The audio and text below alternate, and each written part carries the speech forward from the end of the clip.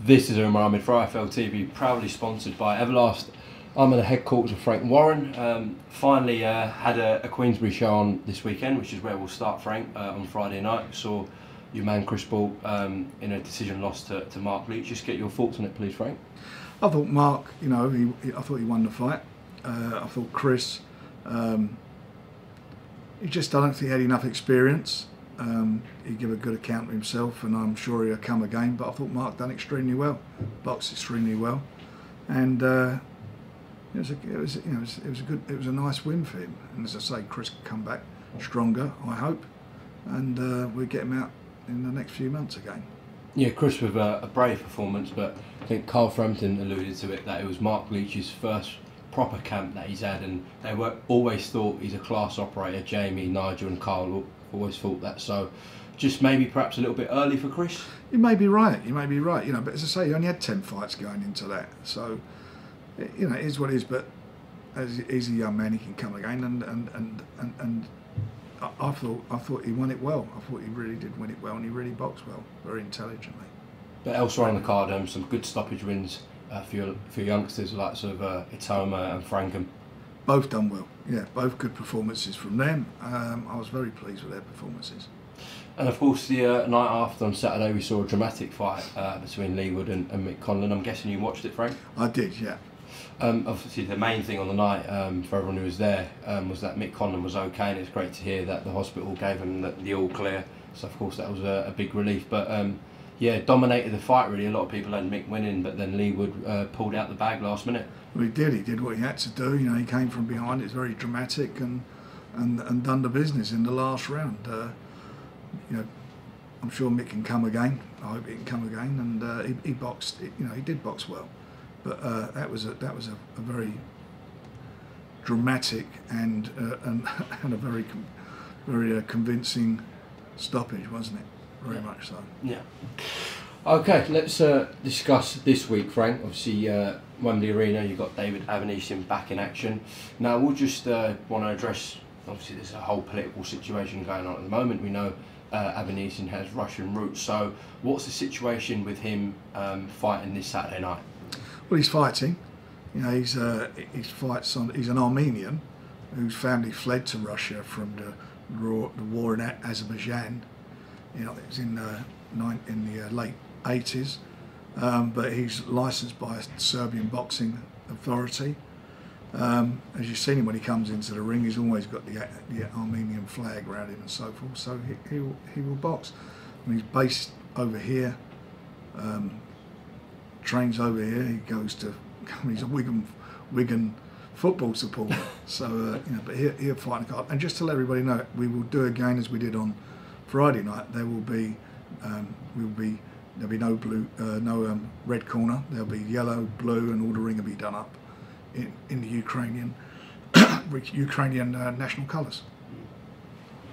What are your thoughts on politics at the moment mixing with sport? I read a very interesting article by Thomas Hauser, and you can understand in some ways with boxers, they they don't want to be, well, sportsmen don't want to be caught up in politics. I mean, they stopped the Russian disabled team competing in, and the Belarusians competing in the Olympics.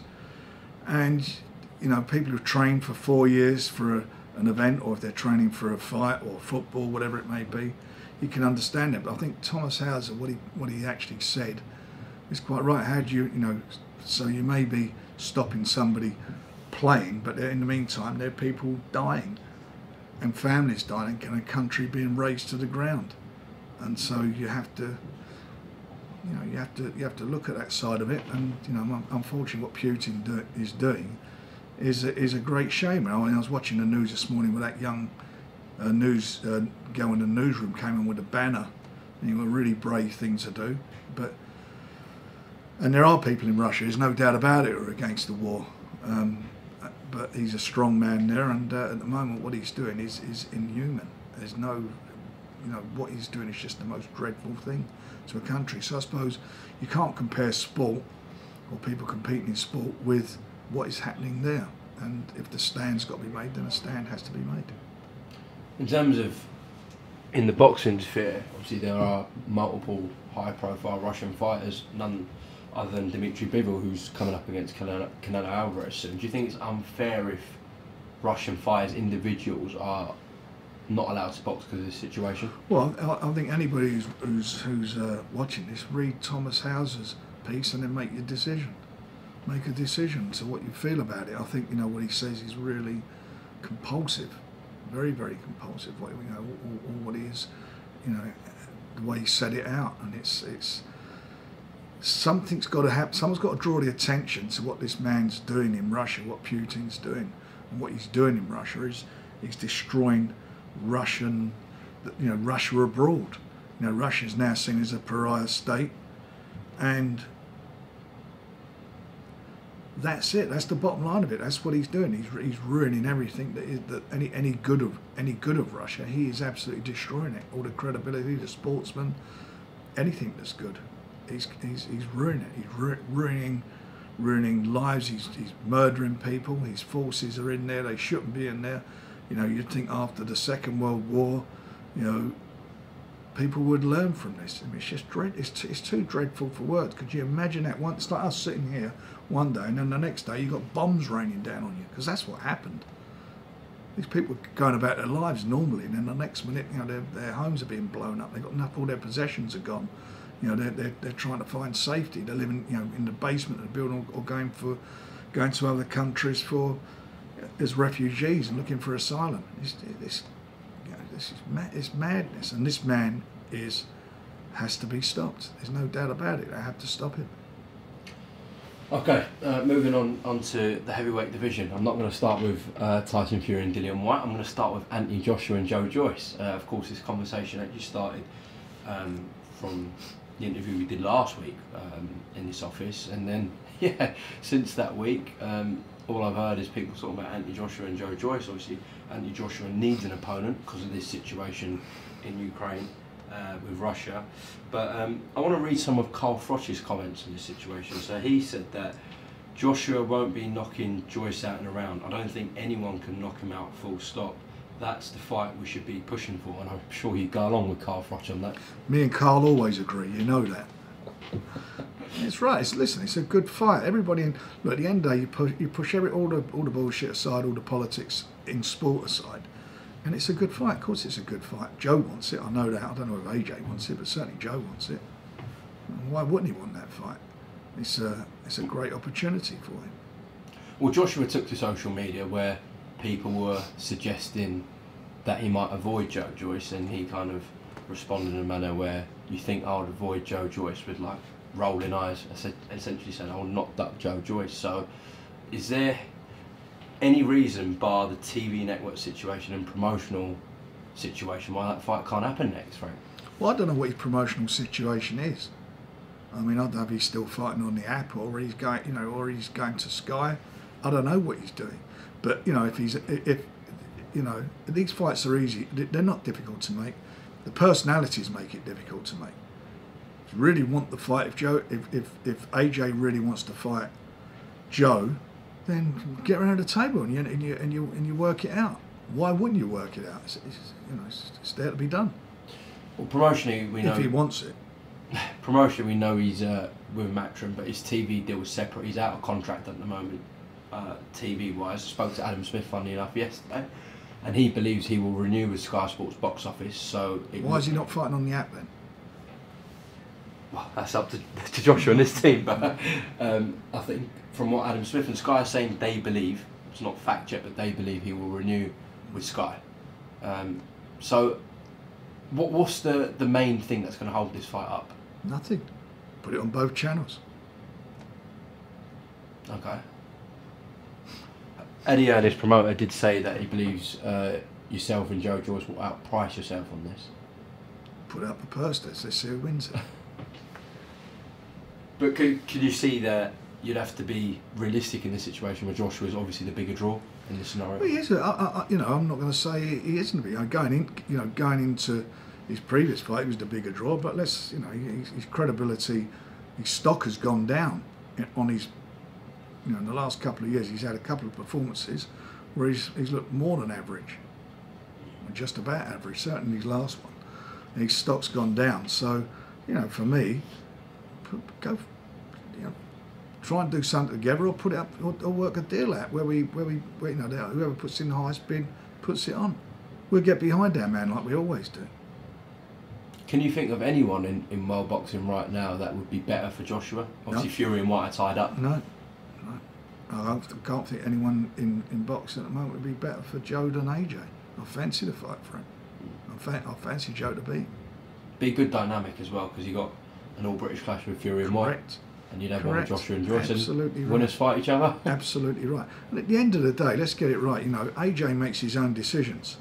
If he's, as you just saying, Adam Smith saying he signed with Sky, that couldn't have gone down too well at the zone. So he's obviously making his own decisions. Yeah. Why does, in your opinion, Joe Joyce beat Anthony Joshua? I think he's got a good chin. I think he's strong. And I think that AJ's been exposed. Not once, on a couple of occasions exposed. And I think somebody's got a good chin. That takes away what he's really, the thing he's got going for him, which is his punch. Joe's got a good jab. And I think he will wear him down, and I think he'll knock him out. Just out of interest, in this situation where Anthony Joshua's got a rematch clause with Alexander Usyk, that's contractually done. Yeah. Say, obviously Usyk, as I said, has got far more bigger worries at the moment. But if he's in a position by the end of the year to fight again, if Joe Joyce, or anyone for that matter, were to beat Anthony Joshua, am I right in saying, still gets that shot at Alexander Usyk? I don't know, it depends what Usyk says. And it depends if the governing bodies allow it more than anything. Because, I mean, for example, if he was to, whoever he fights, if he gets beat or gets knocked out, I don't think the governing bodies will let him, coming off of 2 losses, will let him fight for the world title. I don't believe so. Okay. All right. Let's move on to Tyson Fury and Dillian Whyte. Last time I spoke to you, coach packages were still on sale. Have we got an update on that? They're gone. All of them? Yeah, they went in about, I think about an hour. So what are we at now, 90,000? Yeah, and we're waiting today for, it's a record gate, by the way. It's a record gate for Wembley, not just boxing, in any event. Any event that's ever gone on there, it's a record gate. We just wait, I think it's just a couple of, I think it's 100 or so platinum tickets left with Ticketmaster, and we're just waiting for them to come back regarding letting us, you know, we've applied for a few more seats and see if we can get, seeing if they'll let us do that. So we're waiting for them to come back to us on that. So you've applied for 100,000, is that correct? Yeah. Okay. In terms of those platinum tickets, whose decision is that to make them platinum? Is that Ticketmaster? Yeah. Okay. Do you have to approve that or not? Do I have to prove it? No, approve that. They bought the gate off us. Right. Okay. So they control the ticket. They control the ticket. Okay. Do you believe Wembley will approve that extension to 100,000? It's not up to Wembley, it's up to the local authorities. Wembley would love it. It's up to local authorities. Is there any reason why they wouldn't? I don't know. I think it's all about, you know, foot traffic and so forth. How many people can get in the entrances at certain times. Remember, it's not like a normal event. We're using the pitch. Mind you, they do that in music events as well. So I'm hoping that they'll go with it. But on general, even if it doesn't, we hope it goes to 100,000. But even with 90,000, must be it's a record already. Yeah, it's a record already. Shows the magnitude of the event. Genuine sellout. Yeah. Still confident 1.5 million pay-per-view buys? Yeah, I think by the response that we've had. I mean, you got. I think it's interview you've done about coach parties saying that I think when you've done something with Matchroom about them, they said they don't sell and they're very difficult to sell and so forth. Well, the fact is they all went like that. So you've got to look and think to yourself, you know, the demand for this fight means that the pay-per-view is going to be tremendous. That's how I look at it. I mean, if you know, the way the tickets have been snapped at, you know, that translates into big PPV figures. Frank, it's mad to think, we're just talking about 90,000 tickets and potentially 100,000 tickets at Wembley, 1.5 million pay-per-view buys. You know, when you signed Tyson Fury, a lot of people didn't even think he'd fight for a world title again, let alone breaking records and beating Wilder numerous times and then defending his title against Dillian Whyte. It's just been an epic journey. It has. He's done brilliantly. I mean, you know, he's really done well, and we've done well working with him, and also, you know, he's the most recognisable sportsman in this country. There's no doubt about it. no doubt. And really well known around the world and certainly in the States now. Yeah, in the States, I mean, I think I speak to a lot of boxing fans out there when I go over to fights, and Canelo and him are kind of the two main stars there. Yeah. Yeah, well, you know, Golden Boy done a brilliant job with Canelo, and Canelo's, you know, he's got that great Hispanic market there, which is a big boxing market, and obviously he's built up a following over the years through the, you know, the great promotion and the fights that we was involved in. He's a big name, Canelo. Funny, we did Canelo's fight on BoxNation, if you remember, when he fought Triple G. We brought them both over. That was on BoxNation. Canelo Khan was on BoxNation as well, wasn't it? It was, yeah. We spotted him. In terms of Tyson Fury, though, overall, to the point where you first got your signature to where he is now, how has that gone for you? I can't complain. I mean, you know, how can I complain? It's brilliant. You know, it's really gone well. It's gone really well, and you know, and for anybody to say any different would be crazy. Listen. If he was chocolate, he'd eat himself, wouldn't he? He just can't stop. He just can't stop. He had an opportunity to sign Tyson. We were both talking to him, was it 4 years ago, 4.5 years, and Tyson came back with us. He wanted to bring Tyson back and put him straight on pay-per-view. We brought him back and we built him again. We rebuilt his profile. We put him on BT. They had their highest ever numbers of watching any sport outside of the Premiership on BT. Huge record numbers. And then within a couple of fights, we got him a world title fight against Wilder. Again, it was you know, big viewing figures. It was what, you know, built his name in the States. Done the record deal with ESPN and Top Rank for his fights in the States. He had then a couple of warm-ups, 2 great fights, rematches with Wilder. I mean, brilliant fights. You know, fights you'll never forget. As you just said, brought him back to the UK now. Record sellout. It's the highest grossing event in Wembley's history of any event. I mean, that tells you all you know. And that's called good promotion. That's what we did. Could anybody have done it better? I don't know. I mean, simultaneously, Dillian White's been sitting around for 1,200 days, waiting for a promoter who he was with to get him a shot. What's he done with him? We've done it very quickly with Tyson. Dillian now, thanks to us, is now getting his shot at the title, and he's getting a record purse thanks to us. That's called promotion. Moving on in the heavyweight division, Daniel Dubois and Trevor Bryan, we expected purse bids last night. Where are we with that? We were told on Sunday, late Sunday, that they were pushing the purse bids back a week because of an objection from Trevor Bryan's team, which is Don King. I don't know what it's about, and they pushed the bids back till next Monday. So we will, whatever it is, we're pissed off, and certainly Daniel is, but we have written to them and told them what we expect. They put out that purse bid, and they sent it to all their licensed promoters who deal with the WBA, and we expect them to carry it out, what the terms were, and adhere to that by next Monday. If they don't, then we will be issuing proceedings against them. So sorry, just to clarify, what's happened with Don King? They've objected to the purse bid. That's the explanation that we got. That's it, just one line that they've objected to the purse bid. That sounds very bizarre to me. It sounds bizarre to me, it sounds bizarre to everybody. You know, their heavyweight division just seems to, it's been stagnating for God knows how long. We're trying to get it moving. And you know, it's not fair on Daniel. He's been sitting around, he's fit and able to box.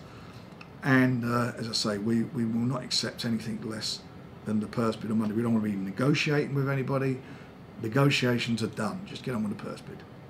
Okay. We'll get an update on that hopefully next week. Just matters outside of Queensbury quickly, please, Frank. We heard that reportedly Calmbrook did over 500,000 pay-per-view buys on Sky Sports box office. So would you say that's a success overall? Yeah, I heard it was a little bit less than that, but you know, whatever it did, and good luck to him. Heard yesterday from Ben Shalom and Adam Smith that they've been informed from Amir Khan that he wants to actually carry on fighting. What are your thoughts on that? He should retire. Okay, well that's that He on should there. do. I mean, you watched the fight. Do you think he should carry on fighting? I'm not going to say that. Look at his age. You look at his age, you look at what he's done, and you look at that fight. He should stop fighting. He, as you say, if that number is true, what they're declaring, then he's had a good day at the races. He's got himself a few quid and go and enjoy it. Doesn't need to fight and get hurt anymore. You know, he's past his best. Both passed their best. Yeah. I think we all knew that going into the fight. You know, I just felt that Amir legs, he would have some legs left, but he hasn't. Can't get out of the way. Spoke to you about Taylor Catterall quite a few times, but since we last spoke about it, we've heard that the police are investigating this decision, whatever that means. It's the new Speaker of the House, Lindsay, I can't think of his surname, has made a complaint. He's also the MP for Jack's area, and I get where he's coming from, or his constituency. I understand where he's coming from. That it was a bad decision, and obviously the board have felt that they've downgraded Ian John Lewis, so they obviously believe it was a bad decision. But the bottom line of it is, it wasn't corrupt. You know, there's for want of a better, I'm not going to use the word incompetent, although I am using it, I suppose. You know, there's bad judging and there's corruption. There was no corruption. There's no sort of anyone getting backhanders or anything. That's just rubbish. And to get the police involved in it, I think is ridiculous. Who are they going to arrest? Well, if somebody was corrupt, they'd arrest somebody who's corrupt. But there isn't anybody corrupt. It was just, you know, it's just bad judging. That's what it was. Now, this situation with Taylor Catterall actually affects yourself and Francis, your son, who manages Hermitage Ponds. Yeah. He's got a great position with the IBF. Now, the board, the British board, I mean, wrote to the governing bodies saying Jack Catterall should be in a position to fight for the titles. Now, of course, that decision that was made about Taylor willing to fight had nothing to do with the governing bodies. It was a British board decision and their staff.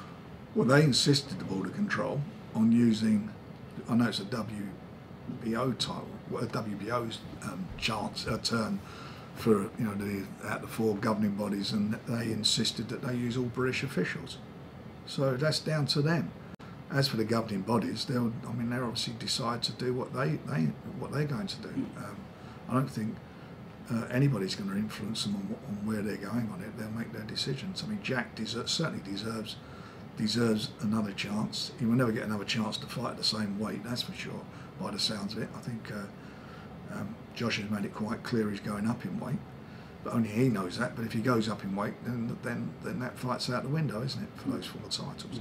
And if he's going up in weight, that means those four belts are going to be vacant, and it's going to be up to the governing bodies where they see where Jack fits in that picture. Yeah, absolutely. I think as fans, Jack definitely deserves another shot. Just on paper, though, of course, on paper it says Taylor beat Catterall, and you've got fight Ponce. You've got several challenges at different governing bodies. If he vacates the IBF title, then why don't get the WBA to make that and Francis, man. That's a good fight. British public know he is. They've seen him over here, haven't they? Yeah, beat Ritson here. Yeah, so that'd be a good fight to make. That'd be a great fight for Jack. All right, and just to close off, recently we saw Wasserman announce a deal with Channel 5. Feels like every week there's a new TV deal going on with another promotion in boxing, but that's good for the sport, isn't it? Well, it is. The more eyeballs that watch boxing, the better. You know, I've always said that, and they've got a deal. I think they've done a 12-month deal with them, and I think they've got 5 or 6 fights over that period of time. It's great. You know, it's great for boxing. You know, and they're a terrestrial channel. And they, you know, you got to say with Channel 5, they really do try. They're trying hard. They're trying very hard, and they're, you know, the people who work there, you know, I think are massive boxing fans. So good luck to them. We know one of those shows is highly likely to be a main event where your guy Denzel Bentley goes in against Linus Adolphus. So of course you're back in. Well, they're kicking off with a good fight, aren't they? That's not bad. Good for them. You're of course back in Denzel to get the win. Yeah, I hope so. I believe so. Listen, Frank, thank you very much for your time. Of course, tune into BT Sport this Saturday. You've got Dennis McCann, Hamza Shiraz, Sam Noakes, I believe, and a lot of other prospects on. And of course, David Avanesian headlining. So tune into BT Sport. Sounds good to me.